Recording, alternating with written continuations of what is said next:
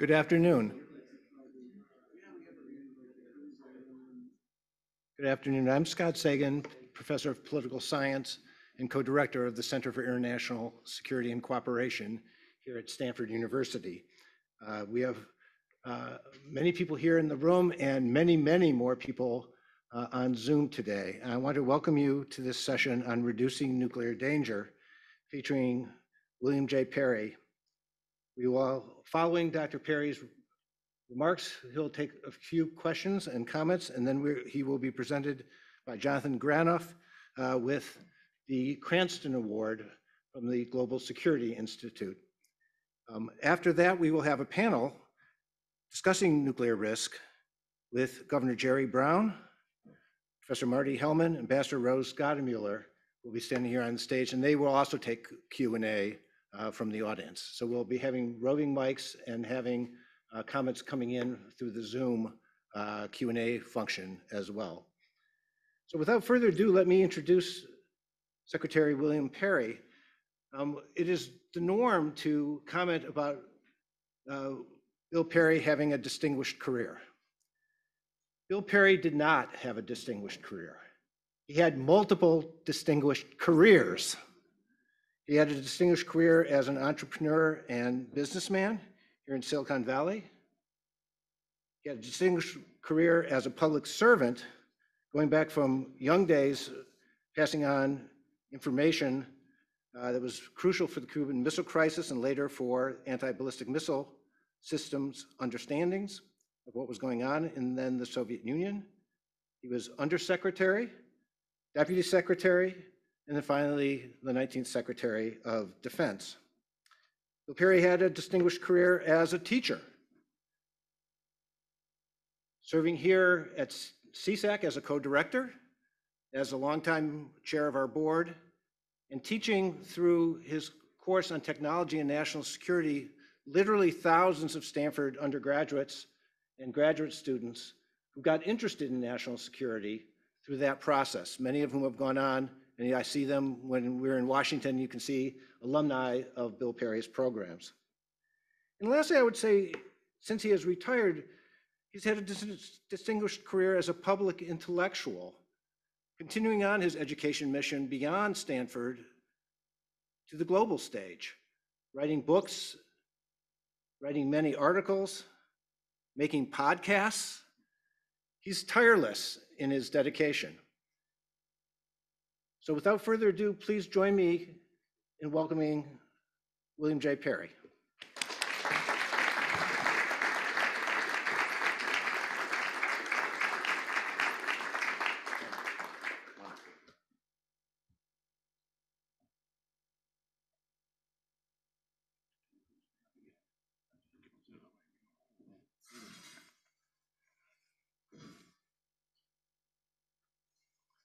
Thank you, Scott, for that truly wonderful introduction. Beyond what Scott has already told you, let me add something to that, which is, I think, most significant about me, is I am a child of the Cold War. Child of the Cold War. Just 2 weeks after I received my degree in mathematics from Stanford, a large North Korean army, equipped by the Soviet Union, invaded South Korea. They captured Seoul in a few days and quickly moved towards Pusan, the southern tip of South Korea. To the surprise of everyone, and particularly to the surprise of Joseph Stalin, President Truman ordered American troops in to stop the invasion. And he also began a call-up of the U.S. Army Reserve. That was especially significant to me because at the same time I received my degree from Stanford, I also was commissioned as a second lieutenant in the United States Army. So many months, I went very anxiously to my mailbox each day to see if my call-up order was there, which happily for me, it never came.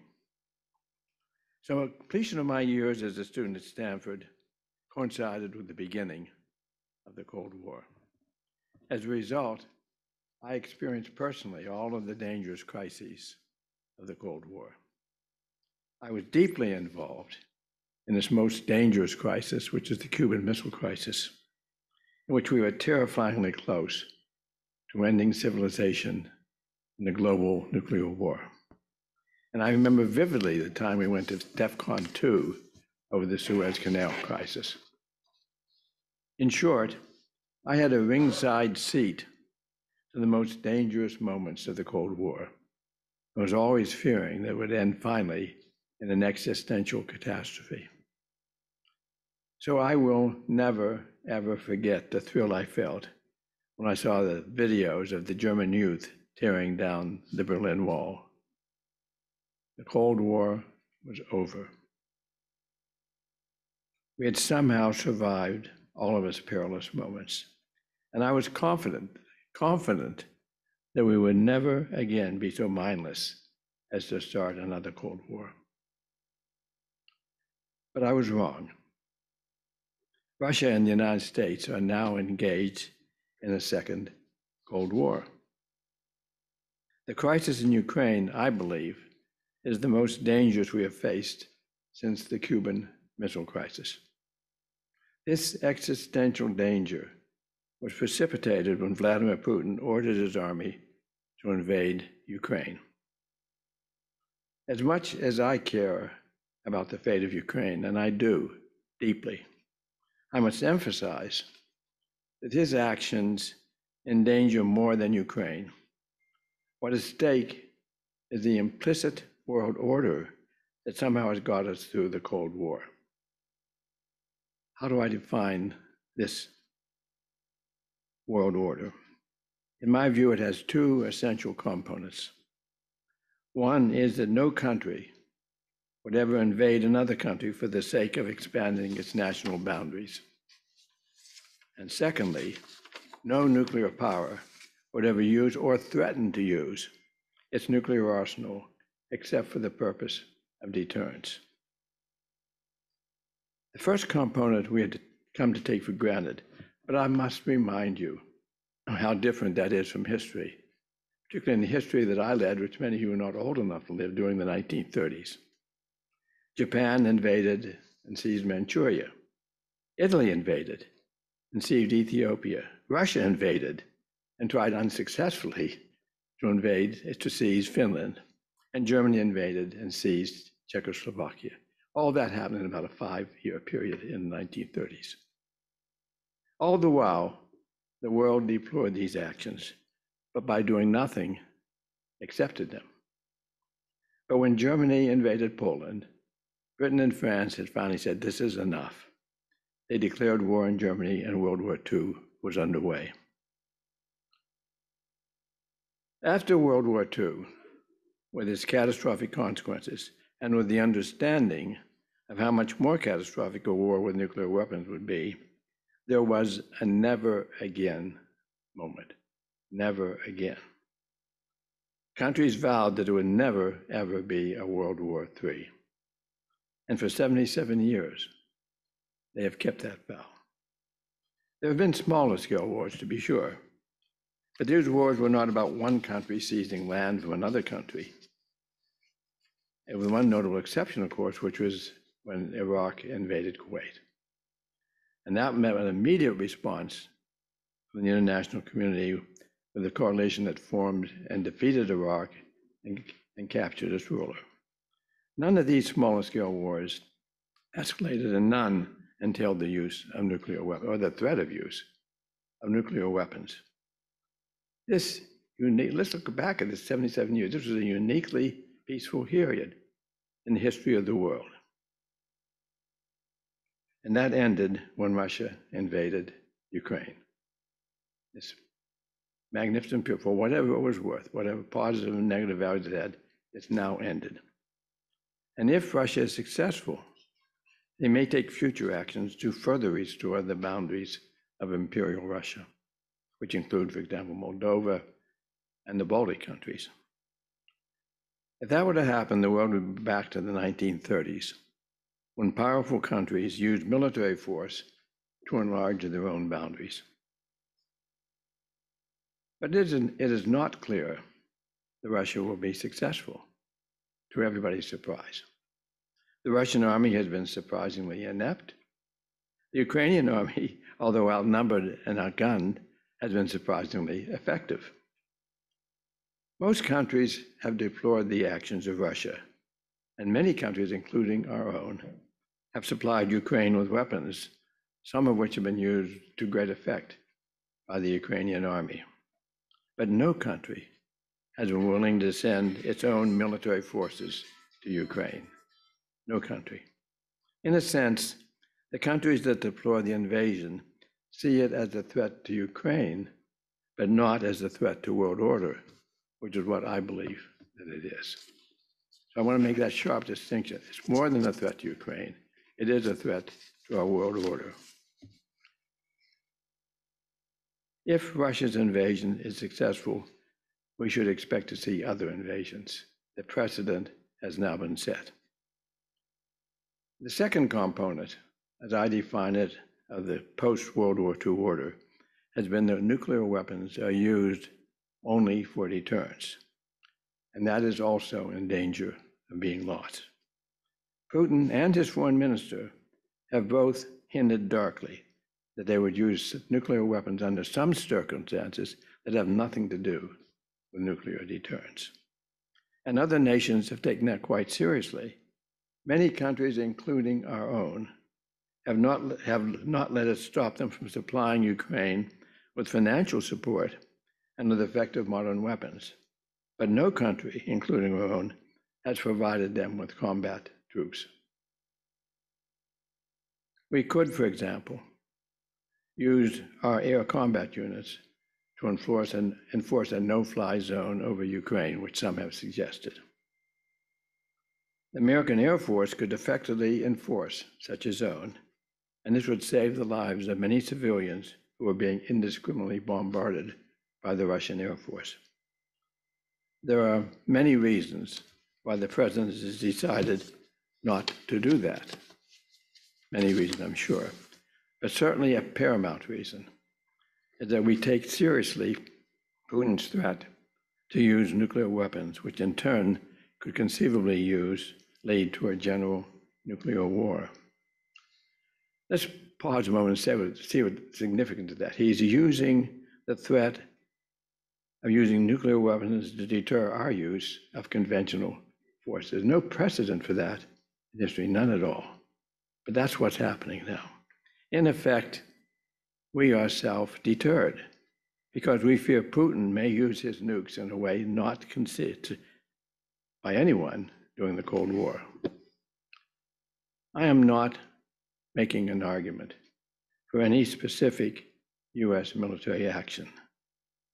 I fully understand the possible consequences of such an action, but I am raising what I think is a very fundamental question.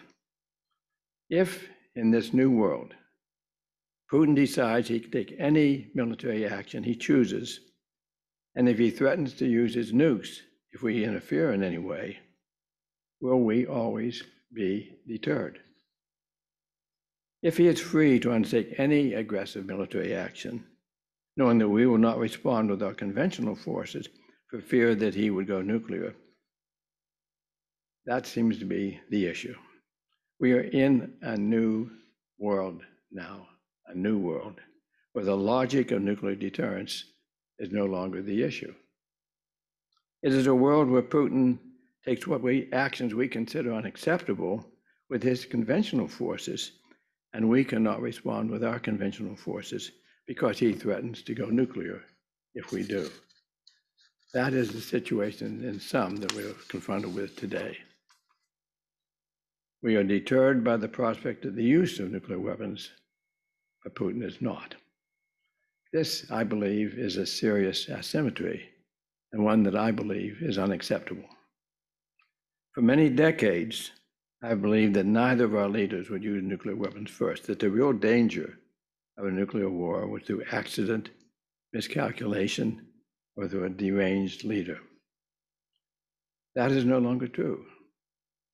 Putin is threatening to use nuclear weapons if we use conventional weapons to assist Ukraine. Well, I have described a new way in which a nuclear war could start.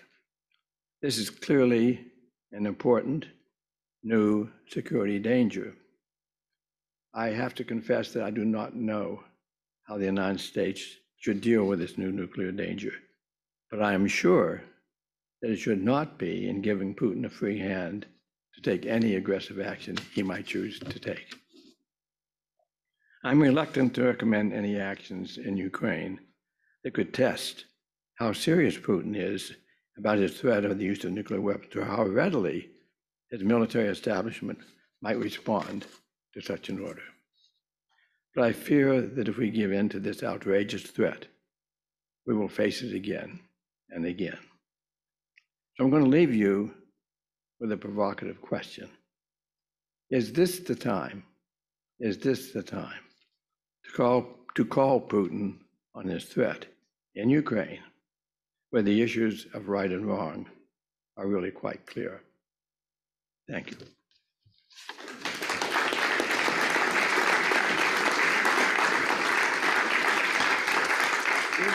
Bill has agreed to take just a few questions before we have the award, and then we have the panel.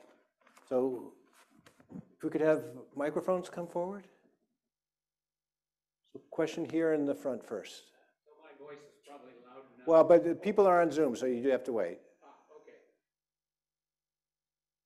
Okay, so first here and then right next door.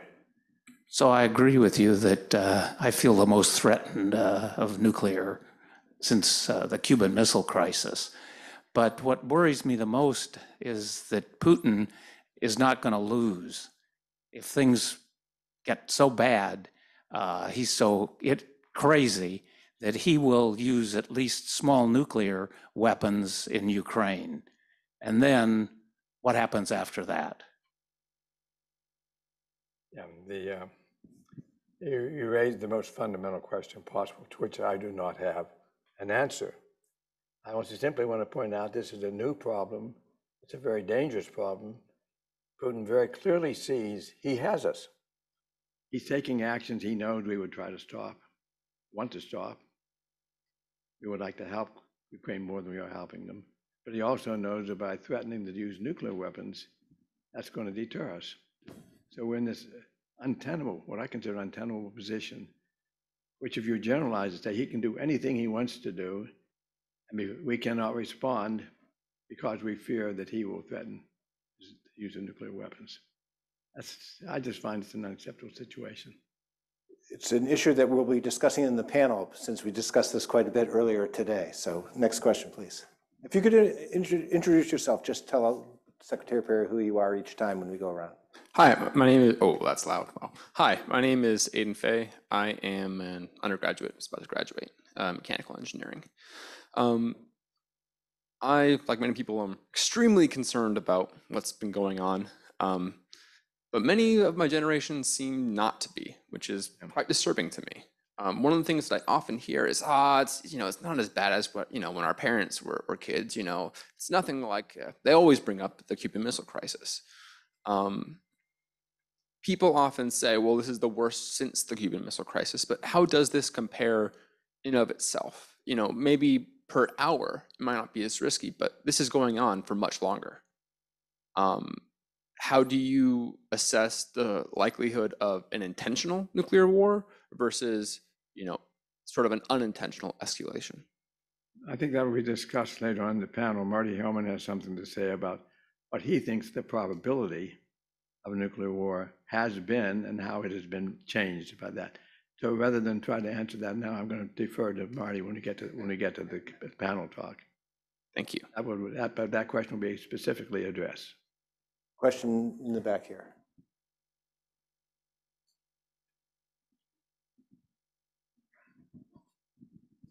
My name is Robert Klein. I'm in the affordable housing field, but I'm a former board member of the Global Security Institute. Given the premise that was stated earlier that Putin, faced with a complete and unexplainable loss, could use tactical nuclear weapons, what is the possibility that there's some strategic benefit in looking at what happened in 1971 when Taiwan was removed from the Security Council by a majority vote of the General Assembly, because Russia is in the same position. They're not the same country that got the original seat in the Security Council. If they were removed by a majority vote and a UN interventionary force was sent in, could Putin actually view this as potentially mitigating or explaining away his loss to a point that he doesn't feel desperate enough to use tactical nuclear weapons, because this force would intervene, create a buffer, stabilize the situation, and not create a total loss that he would view as ending his life and his control and authority? There's an awful lot wrapped up in that question, which I will not have time to address now, but let me make a few points. First is I'm always concerned when people talk about tactical nuclear weapons or small nuclear weapons, because the term is so misleading, the adjectives are so misleading. A small nuclear weapon might have the destructive power of maybe 100 of the biggest bombs, conventional bombs we have, 100 of them in one. That's what we're calling it.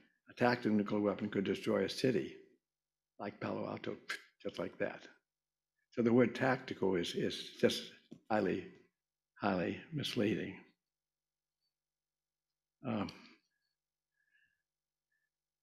The other part of your question is too complicated really for me to try to handle in a short time. I was thinking that maybe Scott might be able to make a comment on one of them, since this is an area where he has worked and studied extensively. Scott, do you feel impelled? Well, on the Security Council question, remember Taiwan left willingly because there was a replacement. And so it was considered that is the government. I don't think Russia would react, and it's not clear to me. One of the many shocking things that's happened in this war has been the unification of NATO and expansion of NATO because of it. But many people in the United Nations system have not stood up against the Russians. It's been surprising how many people, sometimes in the global south, almost sometimes Russian allies, but it's not clear that a move like that in the United Nations would end with just a resignation of Russia. I think it would end with the end of the United Nations. I would concur with Scott's assessment on that. Yeah. Well, now we're going to turn to the second part, which is to have Jonathan Granoff of the Global Security Institute explain the Alan Cranston Peace Award and then give it to Bill Perry.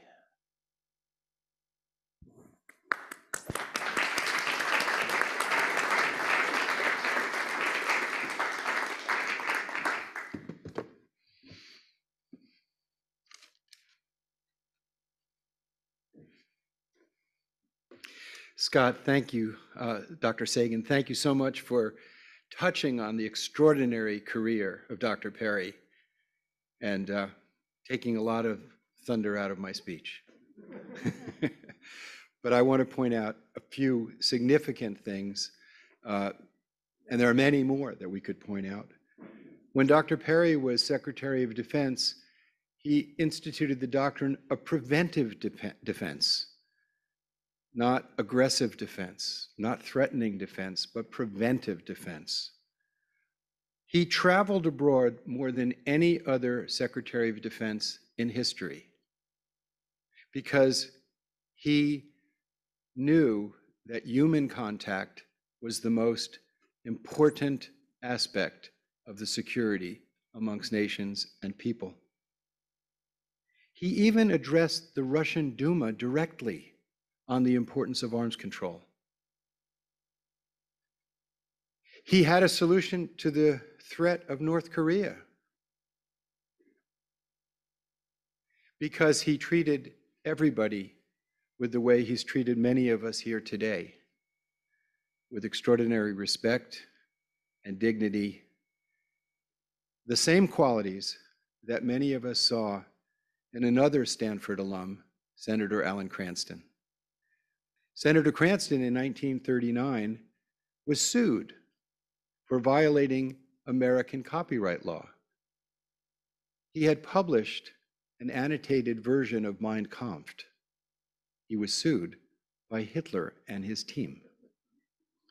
He lost the suit, but before then, he had distributed over 500,000 copies. He helped warn us. In 1948, he met Albert Einstein, who explained to him the threat that nuclear weapons posed. And he concluded, and this was a guiding principle of his life, that nuclear weapons are unworthy of civilization. In 2000, in 1999, he concluded that it would be worthwhile to form an institute that would be focused on the abolition of nuclear weapons, and thus founded the Global Security Institute. Its chairman, Kim Cranston, is here with us today.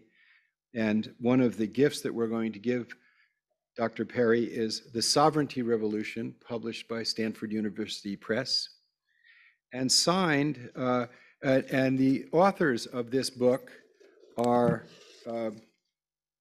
Mikhail Gorbachev, not bad, Jane Goodall, commenting on Senator Cranston's core essay on addressing the issue of sovereignty and security, core to the issue before us today with Ukraine. But most important to me, and from what I've seen in my inspiring journey that has inspired me with Dr. Perry, has been his incredibly energizing, informing character as an exemplary citizen. Because he's tireless in educating people at every level. So I commend to everyone's attention the William Perry Project, which is really husbanded by his family. And then he makes other people who are not his blood family feel family. And that's exactly what Senator Cranston did. It was not easy to find someone to give the Alan Cranston Peace Award to, because there's just not many people who are leaders in this way. The best way that I could describe the kind of leadership that Dr. Perry has given us was stated by the ancient Chinese sage Lao Tzu, who said, "A leader is best when people barely know that he exists. Less good when they obey and acclaim him. Worse when they fear and despise him. Fail to honor people and they will fail to honor you. But of a good leader, when his work is done and his aim fulfilled, they will all say, 'We did it ourselves.'" And this is exactly the kind of leadership that Dr. William Perry has exemplified over many decades, and we hope for many, many more years. So in recognition of his sustained and inspiring service to the security, peace, and well-being of the United States and the world, and I would like to ask Senator Cranston's son, who was the editor of the book, to come up and just present it with me to Dr. Perry. Oh, and by the way, this conference that Dr. Sagan has invited an incredibly wonderful group of experts together. Everybody put their signature on the back with respect and gratitude. So that will, in the way of Dr. Perry, that will subtly be behind the picture.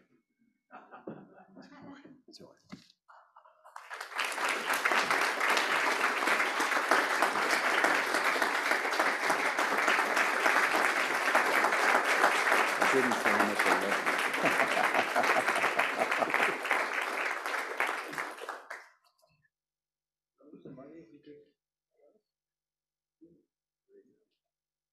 Thank you.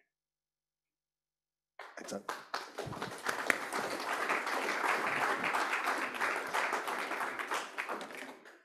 Now, the next section of the talk will be a panel on nuclear risk. And our speakers will be Ambassador Rose Gottemuller, Professor Martin Hellman, and also Governor Jerry Brown. And I believe we have Governor Brown speaking first, and is he able to come up on Zoom right now? Governor Brown, welcome. It's very good to have you here today. I hope you can unmute yourself, and I hope you had a chance to hear Dr. Perry. Thank you for joining us. Governor Brown, the floor is yours. Thank you. I hope you can see me. It looks a little washed out from this angle. Anyway, very heartfelt talk by Bill Perry, and I hesitate to try to add or push beyond his points, since he refrained from giving us a quick answer as to what next. Are we going to be deterred by Russia, or are we going to forge ahead in a forceful way? Well, yeah, we are deterred from nuclear, but maybe Mr. Putin is deterred by our potential nuclear response. So all I can say is I hope that our military and the Ukraine military and NATO and all the rest can supply the weaponry and the intelligence, the strategy to push Putin back, and then to be able to open up channels that would allow for some kind of an arrangement, some kind of ending, short of whatever the military could bring about. Because I assume if we keep going, either Russians get pushed back or they don't get pushed back and the Ukrainians get pushed back. So I think, as has been said, this is fraught with danger. I don't know that anybody has a quick solution other than we're not ready yet for introduction of troops. There's an awful lot that is being done and that can be done, and keep that going. But at the same time, looking for intermediaries to be able to see if someone can't talk some sense into Putin and find some off-ramp, if that's at all possible. And I can't say that. Macron keeps meeting with Putin. Some people think he's very foolish. I think that's at least a positive. Where it will go, I don't know. But I would say this, while the experts, and Rose Gottemuller is here, so she may have some more informed and expert opinion on where we might go vis-a-vis Ukraine and Russia.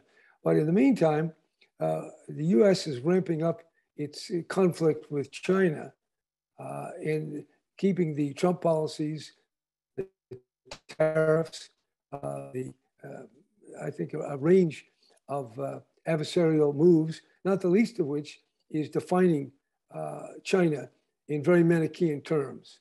Not to say that China is some paragon of virtue, far from it, but all the countries of the world have their own infirmities. And I think one of the things that is missing is some degree of clarity about the situation of the world, and greater humility on the US part.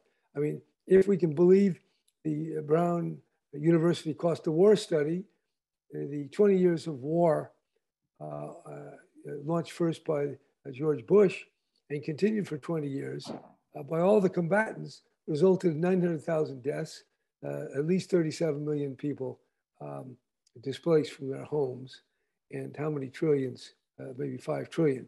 But all that shows colossal error, mistake, really some dumb moves.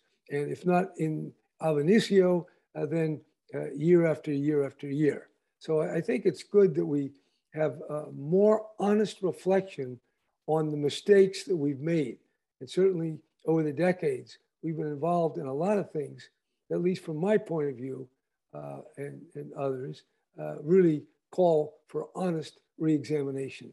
So toward that end with China, yes, China is pushing. Yes, we know the litany of things we don't like about China.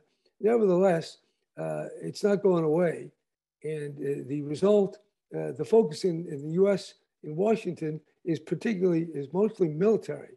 Now, there's some talk of there's working with the Quad and other things in Asia, but there's no big economic alternative or agenda to the trading prowess of China. And America's going to have to put up some real money, some real trade opportunities that I don't see it doing. And I know politically, the China imports are not liked by labor, and certainly the conservative side of the fence doesn't like China either. There's never been greater hostility, greater than toward Russia. So trying to work any modus vivendi, any kind of coexistence with China is not going to be easy. But I think it's worth trying a lot harder and a lot more creatively than I've seen to date. The name calling, the escalation of rhetorical denunciation does not help. Somehow, a country with 25% of the world's population, or 23%, and all the economic and military muscle that it has and will have, calls for, I think, a more creative policy than I see to date. So, and the big issues, whether it's something we don't hear much about, but in a recent book, Fred Berkson, a real expert on global.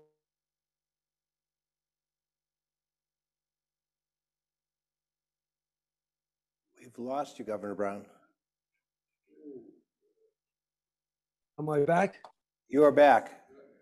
I'm back. Okay. So in a recent book, U.S.-China versus China by Fred Berkson, a real expert on the field of economics, he's saying that we, America, the world, China, avoided a global 1930 depression style because China and the U.S. were able to partner and put in the investment to counter the recession. He expects more recessions in the future, and if China and the U.S. can't partner, we could face a 1930s type depression. So that's the economic management. Then you have the climate, which is more than is generally acknowledged, getting more and more serious. That's going to make everything worse. And there is some dialogue with China and some potential. Then, of course, you got the nuclear, which China's not ready to talk about because they're so far behind us. And then you have the whole field of scientific cooperation. There are areas of commonality that have to be forged. And I don't think the US policy is open enough and creative enough to forge those paths. And I think whatever our conflict with Russia is, it may turn out to go tactical nuclear, and who knows where that will go. I think we can face an even greater threat from China. And that's certainly the way it's being defined in Washington. But I don't think their policy is realistic. I don't think it's creative. I don't think it's designed in a way that will produce some positive results. And I would just cite, if I might, Henry Kissinger, who just in a recent interview in the Financial Times said that defining our China in solely adversarial terms is a real mistake. At the same time, he mentioned that the weapons that now exist have the destructiveness is so unimaginable that that's another reason why we have to come together as earthlings, as people on this earth. It's what I call planetary realism. That's opposed to what I call crackpot realism, which is just 19th century nationalism, updated for 2022. So I can't say that what I'm suggesting is right because we live in a world of uncertainty, but I do think there are real deficiencies in the current Biden policy toward China. And I think we need much greater openness to finding some common ground before we get with China to where we are now with Russia. Great. Well, thank you very much.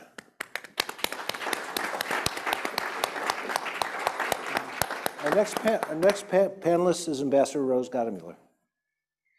Thank you very much, Dr. Sagan. It's such an honor to be on this stage with Dr. Bill Perry.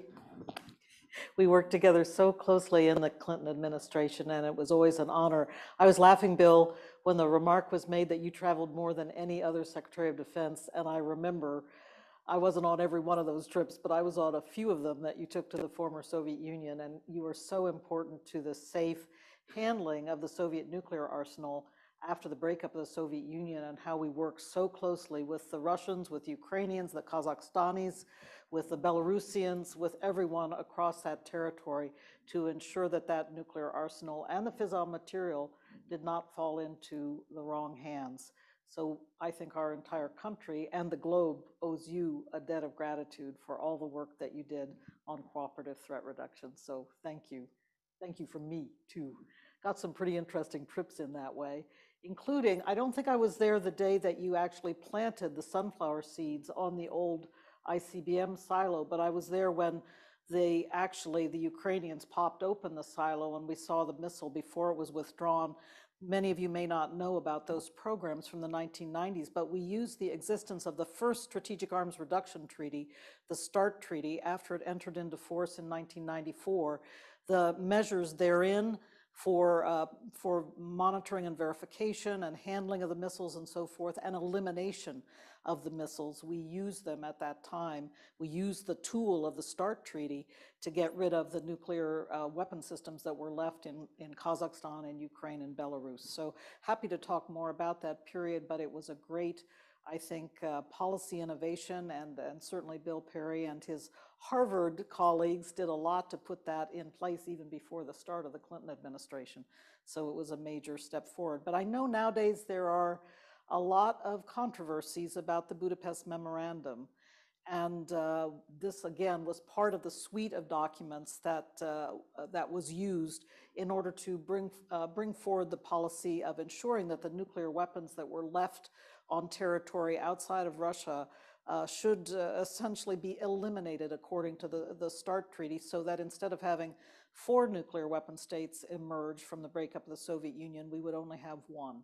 And that one successor state was the Russian Federation. Again, it's controversial today, I realize, and there's a lot of argumentation over it, but I want to just give you my point of view on it very quickly, and that is that I see that step in 1994 as having bought Ukraine almost 30 years of stability in order to develop as a sovereign, independent state and to partner closely with major institutions. I will just mention the European Union and NATO. I think the effectiveness of the Ukrainian army today is basically rooted in that sovereignty, independence, that sense of nationhood that developed out of that almost 30 years of stability that we bought for Ukraine. In addition, then the close working relationships, this training that the Ukrainians have undergone, particularly since the seizure of Crimea in 2014, training in partnership with NATO and with individual NATO countries such as Canada, I'll mention, United States, of course, but some other NATO countries as well. We see that effectiveness on the battlefield. So it's the combination of Ukrainian independence taking shape after 1994, but also the interaction with European institutions and other international institutions that I think has brought us to the point we are today, where Ukraine is defending itself against an egregious invasion of its territory by the Russian Federation. So that is how I see it. I also see the negative flip side. If Ukraine had insisted on holding on to its nuclear weapons in 1994, and oh, by the way, Kazakhstan and Belarus perhaps following suit, we would have instead seen 30 years of instability and, importantly, nuclear instability in the former Soviet space. So I will just leave it at that. Happy again to discuss. It's a controversial argument at this moment, but I'll be interested to hear how others are reacting to it. Thank you. Thank you, Rose. Professor Hellman. Thank you, Professor Sagan. We don't usually use those terms. So first of all, it's an honor to be here honoring my friend and colleague, Bill Perry, and implicitly Alan Cranston, just as Tylwyth Stevenson, who some of you know, was influenced by Senator Cranston, and all the people in the audience who I see who have worked on these issues. So it's really an honor and a privilege. Since Bill deferred your question about what's the risk of a nuclear war, I'll start with that. I published a paper March of last year, so 14 months ago, in the Bulletin of the Atomic Scientist. If you go to my Stanford website, Google Hellman Stanford, it'll come up, go to publications, go down to one of the most recent ones, you'll find it. In that paper, I explain why, to an order of magnitude, which as an engineer you'll understand, but for everyone else to say, it means very approximately. To an order of magnitude, the risk of a nuclear war then, not today, was approximately 1% per year. It wasn't 10% a year, it wasn't 0.1% per year. I won't go into the arguments here, there's not enough time. And Bill, I saw him in June of last year and at his apartment, and he told me he agreed with me. I sent him an email saying, can I quote you on that? And he said yes. So you have not only me saying it, but a former Secretary of Defense, a PhD in mathematics, by the way, so he understands numbers, agreeing that a year ago, the risk was approximately 1% per year. It could have been 2 or 3%, it could have been 0.5 or 1/3%, but it wasn't 10 times smaller or 10 times larger. Today, it's harder to say what the risk is. It's clearly larger with the war in Ukraine. And I would guess, and this is more of a guess because we don't know everything that's going on, I can actually justify the 1% a year, and I do in the paper that you can see. Today, I would guess that it's closer to 1% per month. Horrendous, because that means that if this war goes on for a year, there's roughly I'm going to round it, roughly a 10% risk of use of major use of nuclear weapons. Which we can't tolerate that. And we need to bring the war to a rapid conclusion. So how can we bring the war to a rapid conclusion without conceding to Putin, as Herb Lynn sitting back there said earlier this morning? That's the only way to end it. I actually think there are potentially other ways, but we won't go into that, and no one knows for sure. The best way to end this war is to never have started it. And for that, I'm going to go back to October 2013. I was upstairs in the Perry Conference Room. I don't know, I think it was called the Central Conference Room in those days. And Daniel Altman, now a professor, I think at Georgia Tech, you said, was a new pre-doc here at Stanford. And he asked me what I did. And I told him I work on risk analysis of nuclear deterrence, which is where the 1% a year comes in. But the other thing we do with risk analysis is to look at a catastrophe as an accident chain. You don't just jump there. There's a sequence of mistakes that gets you there, just like the Cuban Missile Crisis didn't just happen. There were a sequence of mistakes that got us there. And if we'd gone over the nuclear threshold, World War III wouldn't have just happened. There would have been another sequence of mistakes. And so I told Daniel that I seek out crises before they're recognizable so that we can try to nip them in the bud. Unfortunately, I'm not very successful at that by myself. I hope maybe some of you will have some effect on this. I do talk to members of Congress, people on the National Security Council, although right now it's kind of hard with the Ukrainian situation. We're all focused there. So Daniel told me I should look at Sevastopol 2017. And I had no idea what he was talking about. But I looked it up, and very quickly I realized that 2017 was when the Russian lease on their Black Sea port, their warm water naval port in Sevastopol, came up for renewal. And Yanukovych had extended it, I think in 2012 or something like that. But Tymoshenko, who had been the head of Ukraine in 2010, she's the one with the braids, had said she'd never extend the lease. She was more of a Ukrainian nationalist, whereas Yanukovych was more of a Russophobe. And I realized that if a new government came to power, that it might abrogate the lease that Yanukovych had extended, and there was no way the Russians would have put up with that. So I started to pay some attention to Ukraine as a potential crisis.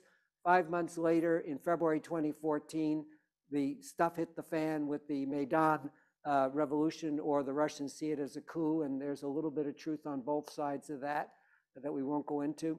And so it's too late now to avoid the crisis and the war in Ukraine, but we need to learn from that and start looking for other situations.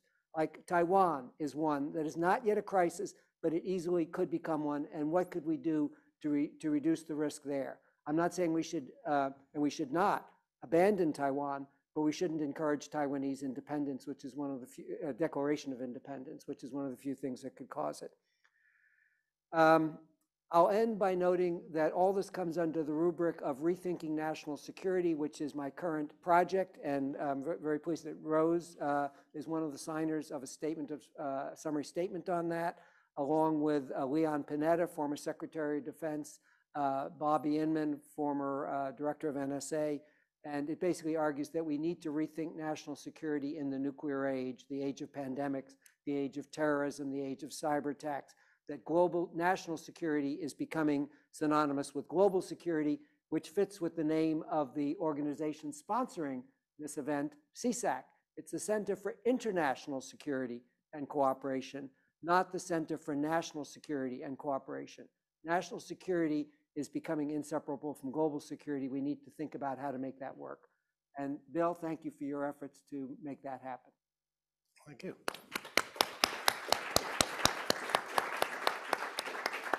It was alluded to earlier that we've had an extraordinary group of scholars and practitioners meeting today here at CSAC to discuss rethinking global nuclear security.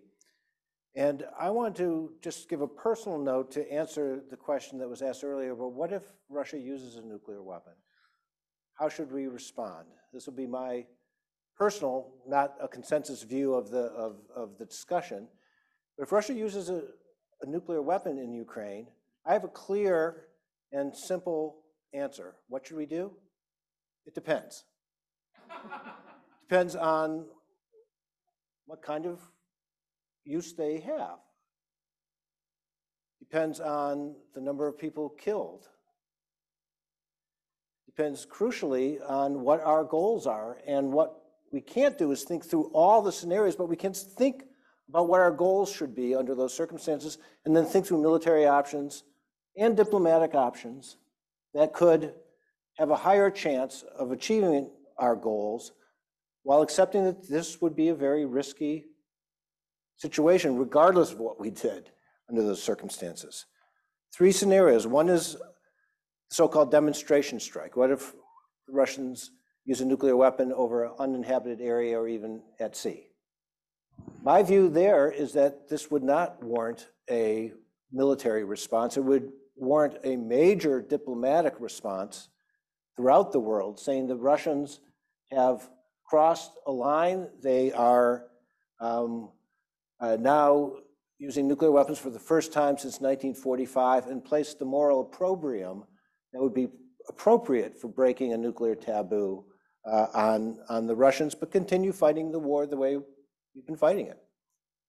I think that's unlikely as a scenario because I think the Russians would believe that demonstrating the use of nuclear weapons in that kind of way would show irresolution on their part rather than resolution. The second I take more seriously, that is the use of a lower yield, so-called tactical, but the strategic effect would be important, weapon against a military target in Ukraine. And here, I think that if that is done, we should remember that this was a war game that was done in 2016 during the second Obama term, in which in that war game, the Russians used a single nuclear weapon against a NATO country. And the deputies to the National Security Council made a decision to respond by attacking inside Russia for the first time in the war game, but using conventional weapons only. The principals, that is the more senior people playing the war game the next day, decided we must respond with nuclear weapons, ordered in the scenario in the war game the use against the Russian targets from which the attack against NATO had come. We're told by the red team, the intelligence officers playing Russians, that if you do that, the Russians are going to respond by attacking the United States. So they decided to use 3 nuclear weapons and attack Belarus instead. Avril Haines, the deputy director at the NSC, now obviously the head of US intelligence, was one of the chief of the deputies, and she had T-shirts printed saying, the deputies had it right. And I think that's true. The deputies thought about escalating, attacking Russia, but de-escalating by using conventional weapons only. And so a principle that we should be thinking about if the Russians do use nuclear weapons against a military target in the Ukraine would be to escalate geographically, potentially, and in terms of direct US involvement, potentially, but de-escalate by keeping it conventional. by attacking military targets only, using conventional forces. You can imagine doing this at sea, which would be less escalatory than going inside Russian territory, or doing it along the border, doing it in Ukraine, or doing it in Russia, depending on the nature of the attack. The third, and I would put this a lower probability, but the most tragic would be if the Russians decide to use nuclear weapons against a city. This wouldn't be escalate to de-escalate their doctrine. This would be escalate to intimidate, to try to use nuclear weapons the way we did in 1945, to get a government that is fighting back to give up. And for that, I think we should respond in some of the same ways. We should not automatically do what our habit is in war games, to use nuclear weapons in response, and certainly not use them against a city. But think about conventional options that could escalate geographically, but not escalate, but de-escalate in terms of the kinds of weapons that would be used. And the last point that came throughout our conversations today is that the best way to prevent these are not by having to think through properly how do we respond if the worst happens, but how to deter this from ever happening. Because all of these options are really risky and really frightening. So one thing I think we should be doing now is privately telling the Russian military that the use of nuclear weapons against a city is a war crime. We have a long history of tracking down war criminals. And the person who would order that has made disastrous decisions for you. Do you really want to follow an order that's a war crime? Follow an order of someone who's made decisions that have led to such a horrible war, such destruction of the Russian military? How much that would add to deterrence, I don't know. But I hope we should be saying that privately and quietly. And just as the Biden administration prepared the ground for a united front against the Russian aggression by saying that the Russians are planning this, we should be saying, if you are making any plans to use nuclear weapons, this would be a severe and swift response. We should not say what it will be, lest we find ourselves in a commitment trap of having to do something that we really don't want to do. But we shouldn't shy away from saying, the Russians seem to be making threats in this direction, and you should know that our response will be swift and severe. We should avoid the kinds of problems that you're saying when we haven't thought through these options, but we should also be very cautious in not overcommitting to something that we would not want to do if the worst does come about. So I'll conclude there. We've had an extraordinary day here today, and it's been wonderful to have it ended with Bill Perry giving both his remarks, but then also getting the Alan Cranston Prize. So thank you, Bill, for all you've done. Thank you. And thank you for everybody who's participating here. We have time for a last round of Q&A to Governor Brown, to Ambassador Gottmuller, to Marty Hellman, Professor Marty Hellman, and of course, to Secretary Bill Perry. So coming in the back. Thanks. Jim Goldgeier, visiting scholar here at CSAC. And thanks so much for all of this, and especially Secretary Perry for your remarks. I was very interested in your comments about the unfortunate precedents that are being set in the way in which the nuclear threats are being used. I have a question about the rhetoric, I think this is particularly for Rose, but anyone is welcome to answer it.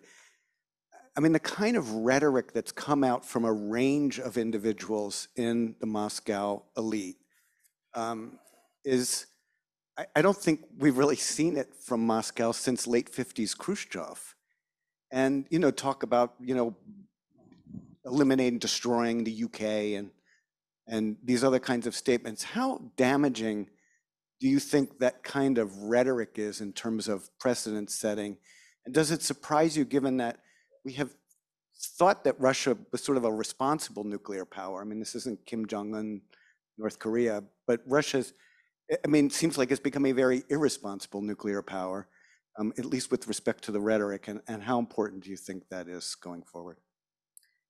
That was directed to you, Rosa. Thank you, Jim. That is an excellent question. There have been two aspects of this crisis that have really concerned me very much. One is this shocking and idiotic nuclear saber rattling that you're pointing to, that shocking video of a nuclear weapon being placed on London, and then the newscasters laughing about it in the midst of the newscast. It was shocking and idiotic, but I put the Kremlin, President Putin's saber rattling, in that same kind of context. It's unnecessary, shocking, idiotic, and I think actually undermines the strength of their nuclear deterrent. It's like the little boy crying wolf, you know, after a while. But that's what we're also worried about, that they actually could then proceed to some demonstration or other singular use of a nuclear weapon. So that's one aspect of it that's concerned me very much. But the other half has been the megaphone diplomacy. That was particularly notable in the run-up to the invasion, when it became clear, I think, to those of us who have been involved in the diplomatic world, that they weren't really interested in finding an off-ramp before the invasion took place. I think a lot of the Russian senior figures didn't really think that Putin was going to go through with the invasion.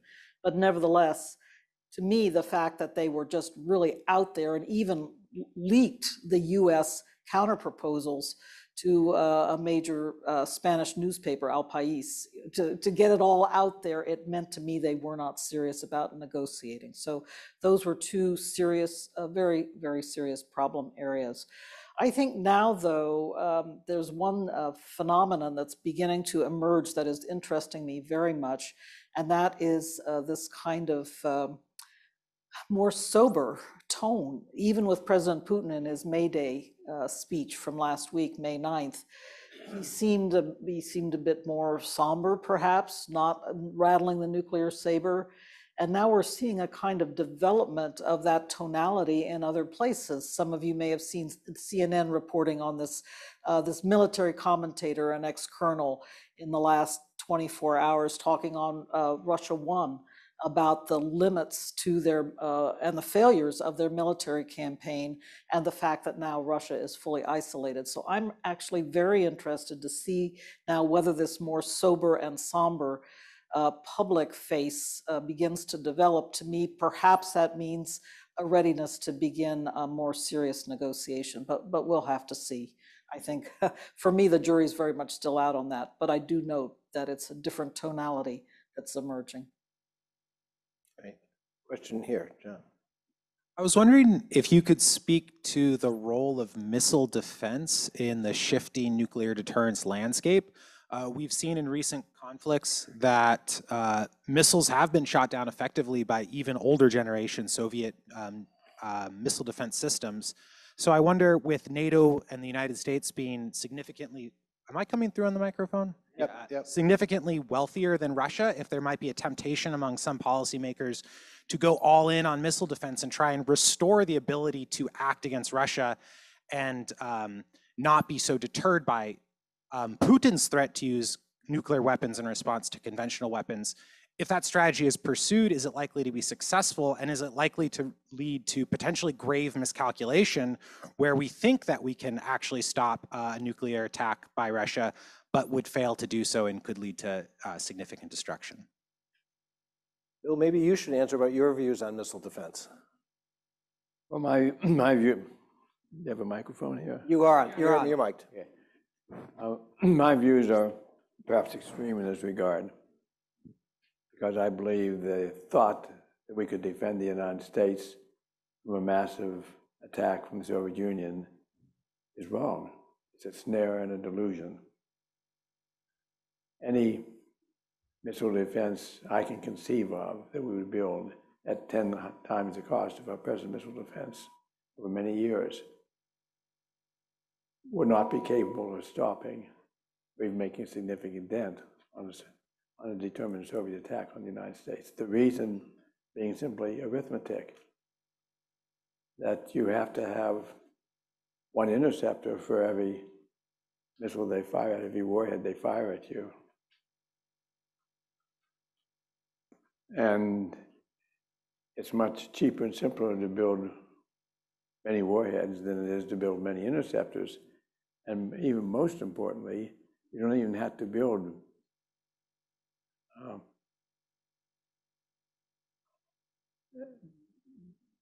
many more warheads. You can multiply them by 10 with decoys. The kind of an intercept system we have, which operates in free space, not in the atmosphere, is very easy to build decoys for. So you can simply overwhelm a missile defense with numbers, where the numbers include decoys as well as the warheads you build. So I don't think it's possible, technically possible, to build an intercept system that could defeat a serious attack from a country as technically advanced as Russia. Bill, it's Eric Schlosser behind this Hello, Eric. mask. And I feel that if you are concerned about the state of the world, then all of us should be 10 times more concerned, given your level, rational approach to things. And I'm wondering, do you think that part of Russia's calculation in going into Ukraine was influenced by the manner of our withdrawal from Afghanistan? Because there's been a lot of comment about Putin misunderstanding how the Ukrainians would respond, but do you think that there was a feeling that the United States had been weakened and would be unable to pull together an alliance to oppose the Russian invasion? And that might be true, Eric, but I don't believe that. I believe I would estimate that the Russians believe that we would not respond to an invasion of Ukraine because of our fear of precipitating a nuclear war, which is what I've talked about today. And that would have nothing to do, wouldn't have to be connected at all with the Afghanistan issue. No, I don't think it has anything to do with Afghanistan. I think it has more fundamental than that. Question right next to you, Eric. Pass it over. No. Ilmi Granov. I just wanted to interrogate a statement that Professor Hellman made, but it's an open question to all the panelists. The idea that we're working towards the fastest resolution possible. If you look at the conventional warfare occurring in Ukraine, it seems like the prolongation of the war and the rousing defense by Ukrainians is actually depleting Russians' capability to even hold territory that they currently have, and really plays to the advantage of Ukrainians.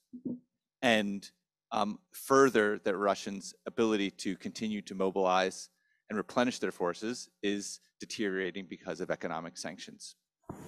And so I'm trying to make sense of what it would mean to accelerate and hasten the end of the war versus what appears to me the advantage and reduced nuclear risk that comes from the continued deterioration of Russia's ability to seriously convey to both the Russian people and to the world that it's able to continue to wage conventional war in Ukraine. So I just want to interrogate that view and sort of see where it leaves us in terms of what we should do with Ukraine. Well, let me clarify. When I said we need to bring it to as rapid conclusion as possible, I didn't say how. I don't know how. And when we discussed this this morning, I said, I pray. I literally do pray because I don't see a good solution. The time to have stopped this war was 20 years ago, 10 years ago, 1 year ago. I'm not sure we could have. I mean, maybe we're facing a Hitler, but I'm hoping if we are facing a Hitler, we're sunk. I mean, imagine Hitler with nuclear weapons in 1945, what would have happened? But so the only hypothesis that has any potentially good resolution to it is that Putin does have a strand of sanity left. He's not really a Hitler. So I'm going to go on that basis, not because I'm sure it's true, but because that's the only one that makes sense. And I don't know, I'm not saying what we should do to bring it to a rapid conclusion, but we should be thinking along those lines. And one of the problems, even before this started, is we think only in terms of deterrence. We don't think in terms of carrots. And so my wife and I have a book, which Bill very nicely gave us a blurb for. You said it should be read by couples seeking peace at home as well as by diplomats seeking peace in the world. And you can download a free PDF from my website. Again, go to Stanford Hellman, it's right up there, look for book. And look for Paul Kennedy, a professor of history at Yale. He has a paper on appeasement that makes the point that appeasement gets a bad reputation based on one data point, Munich 1938. And he explains why Britain repeatedly appeased America in the second half of the 19th century with great success. And we need to find better words than appeasement for carrots. As long as we call it appeasement, it's going to be denigrated. Anybody else? I would just say that the Ukrainians have voted this. This is not up to us about when this war ends. And the Ukrainians, we should listen very closely to their views. We want a war to end by Russia losing, but if Putin stays in power, to have at least some off-ramp that he can claim at home that he achieved his objectives. So it doesn't have to be a complete loss for them, but that we want the rest of the world to see that he's lost, so that the strategic effects of invading your neighbor and killing not just soldiers, but many, many innocent civilians should not be a lesson that other people can learn that they can get away with. And I think the Ukrainians will be tougher than we are in many ways, and they've demonstrated that. We do have a great question from Ted Daly, the former staffer for Alan Cranston that came in. So I'll read this and see who would like to respond. One thing Ted Daly says that I've heard many times since February 24th is that Ukraine should have kept its nuclear weapons. This is proof that the smart thing to do for any country to do is to retain their nuclear weapons if they have them, or to obtain them if they don't have them. That's his rhetorical question. How do we counter this infinitely pernicious logic? Well, perhaps I'll start because it was part of my comments about the critique of the Budapest Memorandum, but I do want to underscore the point I made just at the end, and it may have slipped by too quickly, and that is that I believe if there had been a continued dispersal of the former Soviet nuclear arsenal among those four countries, Ukraine, Kazakhstan, Belarus, and Russia, that we would have seen a long period of nuclear destabilization going on in Europe from the end of the Soviet Union, perhaps even till the coming day, and that the chances of a nuclear conflict on European territory, or the phenomenon of loose nukes, nuclear terrorism, nuclear weapons or fissile material falling into the hands of terrorists at a time when Al-Qaeda was just gathering steam. And so I do believe that, and we need to get that argumentation out there, but it's a subtle argument and it's difficult for people to understand. But in the end of the day, the basic point is that nuclear weapons do not buy you security and stability, they buy you insecurity and instability. And I think that point we somehow need to get out there at the present time, because there are enormous horizontal escalation pressures arising from this crisis. The questioner is absolutely right about that. And so we need to be thinking about the most effective arguments to counter that kind of real, I would say, certainty on the part of a number of observers of what's happening today in Ukraine. Question from Zoom for Governor Brown. Governor Brown, can you hear me? Yes, I hear you. Great. How does the war in Ukraine play into American domestic politics? Is the Biden administration doing a good enough job that this will not hurt or even help the Democrats? Or is this going to help the Republicans because of concerns that Biden's administration was not strong enough to prevent this? Thoughts on domestic politics in the Ukraine war?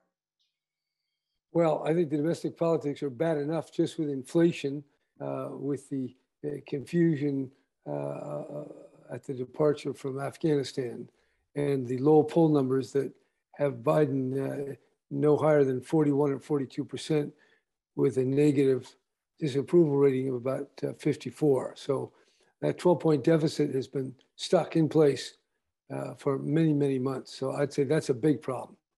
Now, Ukraine voters don't get into the nuance, and the general impression is Ukraine's a problem. Now, there's some enthusiasm that comes from rallying around the chief, but I've seen no impact on Biden's popularity of his, strong, resolute opposition to Putin and his invasion. So, in terms of the House and the Senate, hard to say. I'd say the Republicans are saying the same thing as the Democrats, except for Rand Paul and 43 other Republicans who are taking a more isolationist or a more contrary position about aid to NATO.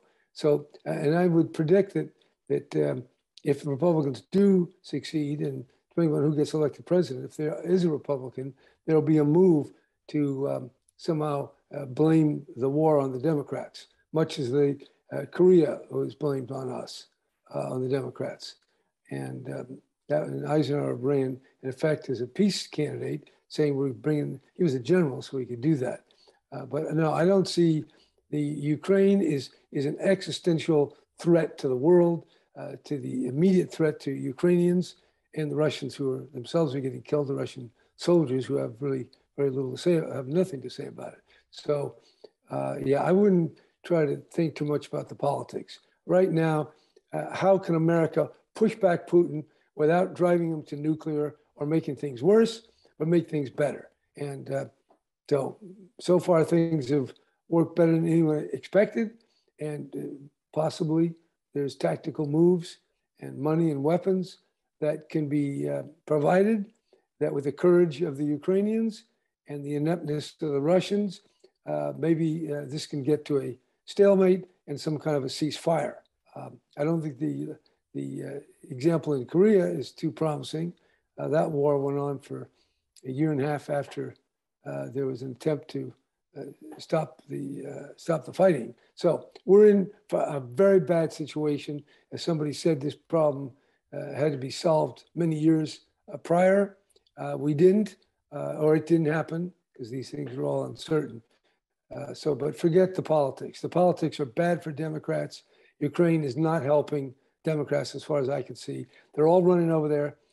Congressman Pelosi went there and McConnell went as well. So they're all jumping on the bandwagon. So I think that's a neutral in terms of the congressional and presidential election to a detriment for the Democrats. That would be but I think that's the least of our worries right now. I think the people who are being killed and the threat, the larger threat of conflict, that's what I would hope our people are working on 24/7 to minimize. Thank you. Thank you, Governor Brown.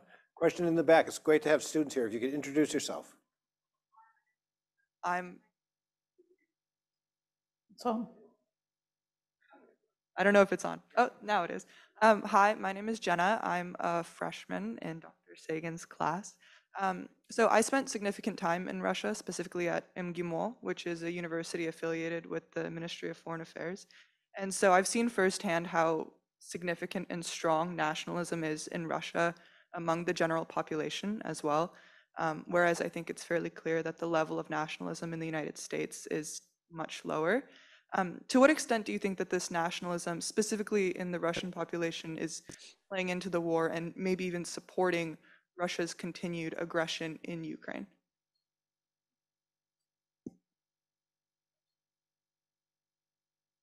We did talk some about this today. I think it's not only Russian nationalism as in patriotism, but it's this historic sense of Russia as the leader of the Slavic brethren, the family of Slavic nations, and this recreation of the Slavic heartland with the seizure of Ukraine. That was supposed to be bringing the little brothers back home again, right? So it is a long-standing thread of historical analysis as well that that informs this kind of, we had a lot of discussion about the interaction with the Orthodox Church. I can't begin to reproduce the richness of our discussion today. Jonathan Granoff was contributing a lot as well as the other members. But I think it goes beyond how we think about nationalism, which is related to America's greatness, the patriotism, the founding fathers, and the whole panoply of institutions and documents that goes with that, our Declaration of Independence and Constitution. It's a very secular,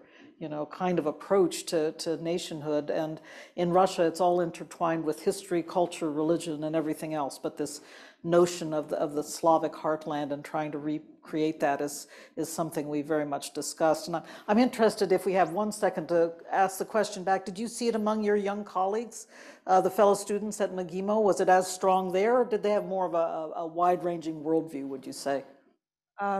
Well, it's difficult to say. I was in like a Russian program. I am Russian, so I did the language program and all of that. I would say a lot of them are, but a lot of them are also children of diplomats and Duma members, et cetera, et cetera. So they're likely to be maybe more patriotic than the average Russian civilian. But as a whole, I think patriotism has been very ingrained, even in the education system, in the culture as a whole. So it's very difficult to grow up in Russia and not feel that level of patriotism, no matter what social bracket that you're in. Thank you. I wanted to give one quick comment on your excellent question, Jenna. The polls have been very disturbing, reporting on Russian popular support for the military operation in Ukraine.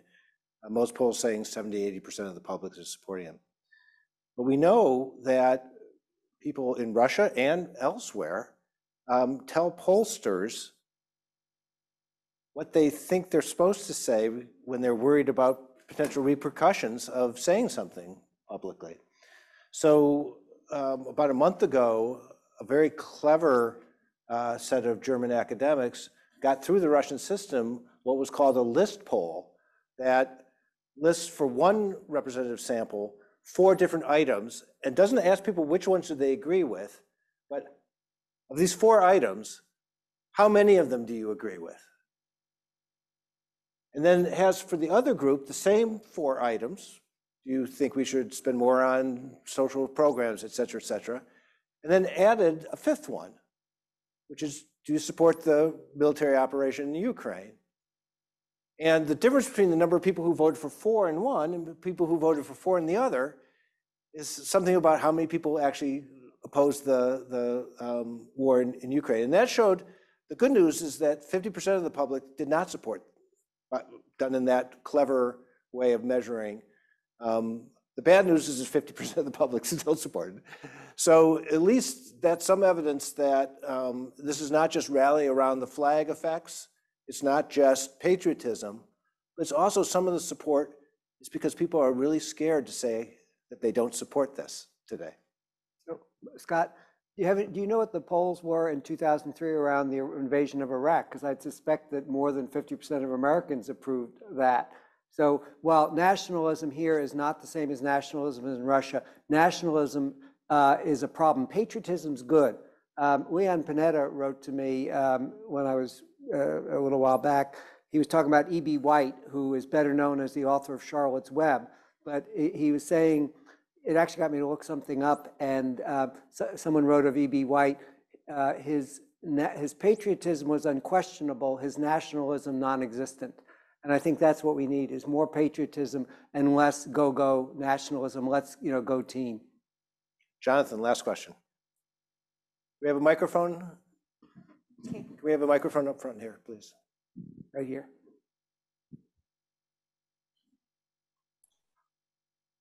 Great segue. One of the questions that was raised in our discussion that Dr. Hellman raised was, can you have national security without global security in today's world? Governor Brown raised the issue of planetary realism. The United Nations has a whole human security section posing the issue at a national level. Can we protect the oceans, which gives us 50 to 70% of our oxygen?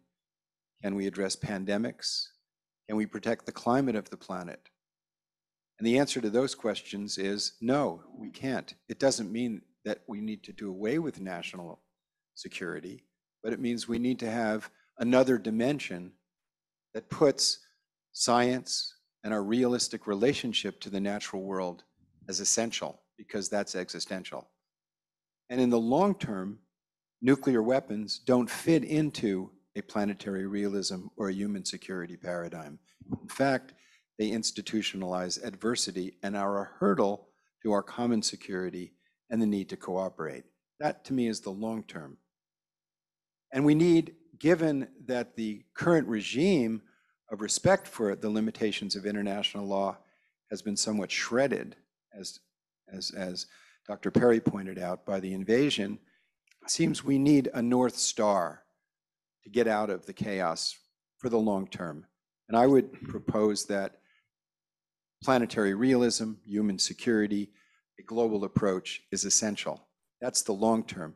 The short term, and this is a question, is for the short term, would it be beneficial? This was raised in our discussion and it had a lot of resonance. Would it be beneficial to have a Security Council resolution prohibiting the use of nuclear weapons against any non-nuclear weapon state, such as the Ukraine? That take nuclear weapons out of the equation in the Ukraine crisis.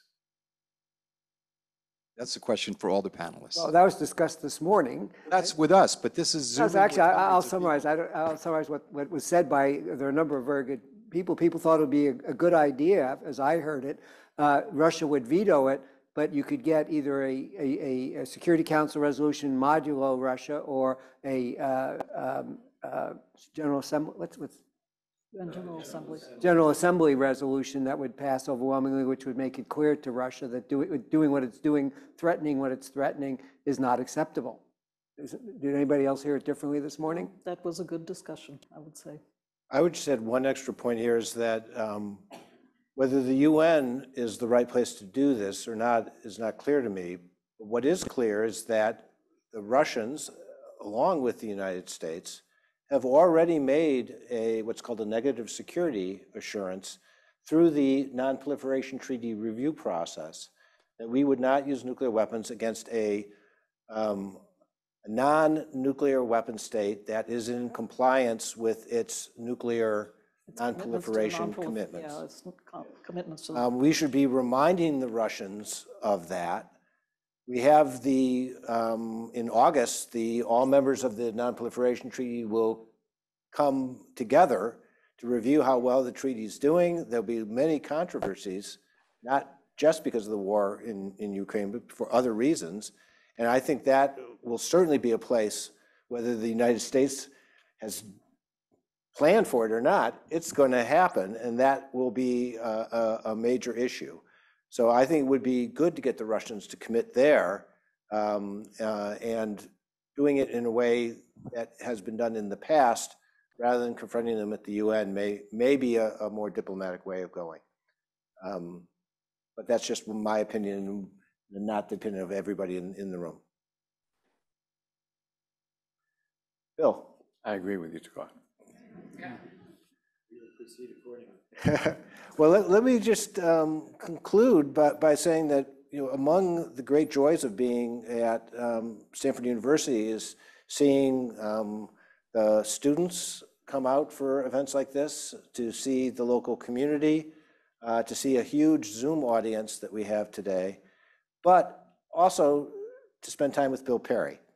So let's give a final round of applause and congratulations to Bill.